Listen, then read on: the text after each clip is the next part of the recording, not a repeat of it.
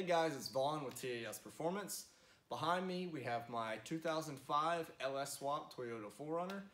In this video we're going to go over some of the process involved in getting that engine to work, as well as some of the parts needed and the preparations that you need to have in place if you want to do a swap like this yourself.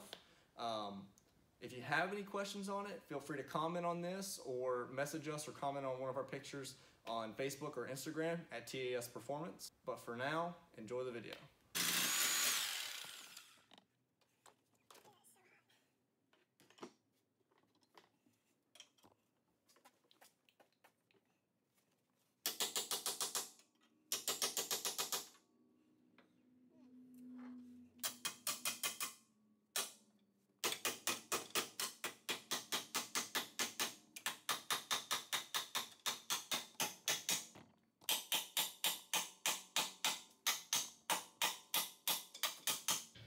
We got Marco over here working on getting the motor mounts out.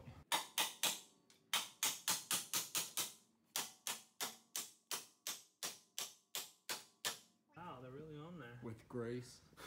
They're really on there, needless to say. They really weld them. What also doesn't help, That you're not using the plasma cutter we have? that the rack and pinions give away. Yeah. So we're not using a plasma cutter just because there's a lot of delicate parts, especially on this side with the... Tons of oil residue and just yeah, there's oil residue, and we tried to clean it best we could, but there's always going to be some with the steering column. And plus, we got a BF8. And not a lot of room.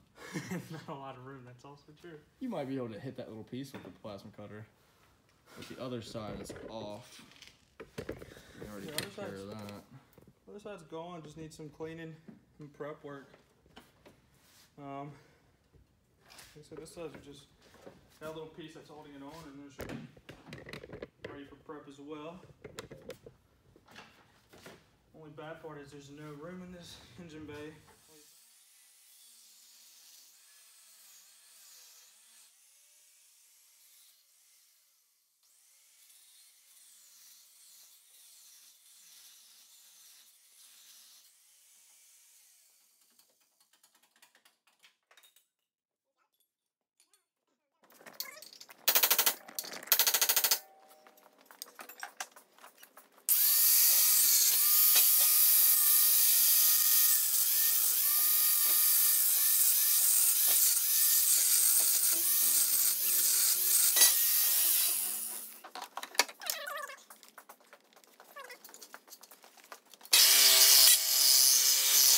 The strut tower sits out a little farther, about 1/4 inch farther than the frame plate below it, and there's also kind of a low point right here in the frame.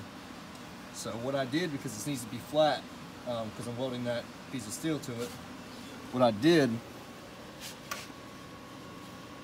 was I filled that low spot with weld, and then I ground it all down flat so that I can weld on my flat steel, and then I can weld my motor mount to it.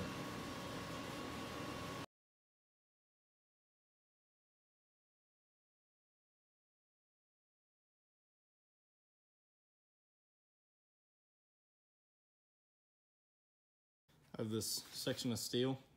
What I did was I cut it out of this railing that we had for large shelving that was in the shop when we first moved in. What I'm going to do with this is I'm actually going to cut this into 2 sections, and I'm going to be welding it onto the part of the inside of the frame where the motor mounts are going to weld onto, because it's a little uneven. So I'm going to weld this on, make it all flush and flat so that I can weld onto it. It's also thicker than the frame rail is, so it's going to add a little more support and keep us from puncturing through it. Another thing I wanted to do is show the motor mounts that I'm using. These are universal motor mounts for LS engines.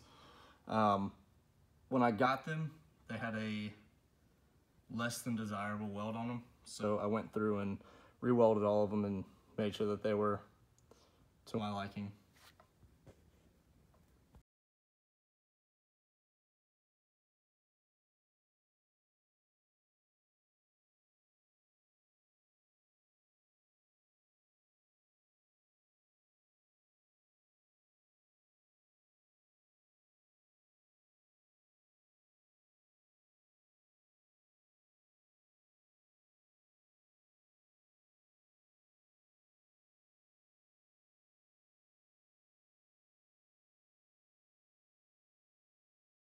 As for the transmission mount, I actually don't have one up there right now because I don't have the actual transmission mount, but I can actually use the factory subframe, and then I'll make a 1/4-inch plate extension for that so that I can rest the factory mount on top of it.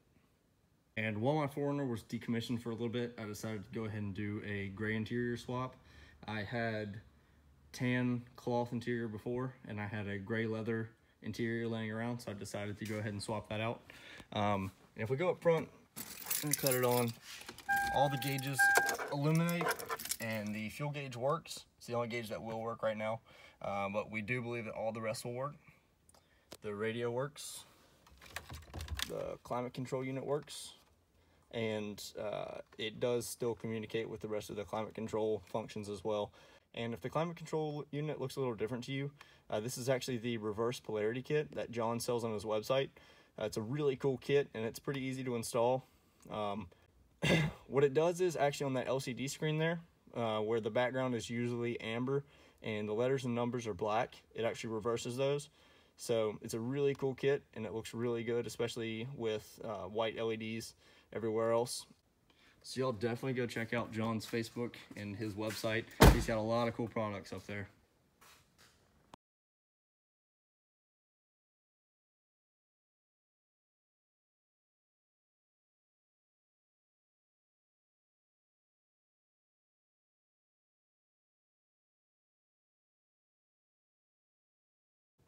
This swap's been pretty straightforward. The only thing, if you do want to do this, I suggest that you have some background in fabrication, welding, cutting, and the access to those materials, it really helps out. Or if you know somebody that does. That's really been the only challenging part about this, was engineering and designing and fabricating the mounts and everything as far as that. The wiring and stuff isn't that bad, and it fits great. So as far as manipulating the space you have to work in, there's minimal manipulation, so it's pretty straightforward.